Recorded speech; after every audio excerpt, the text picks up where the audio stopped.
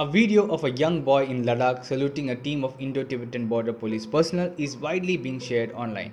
The video, tweeted in ITBP's official Twitter handle, shows Namgyal looking up at the police personnel and saluting them as they approach him. Vishram. Saudhan. Salute. One of the police personnel can be heard giving drill commands to the little boy.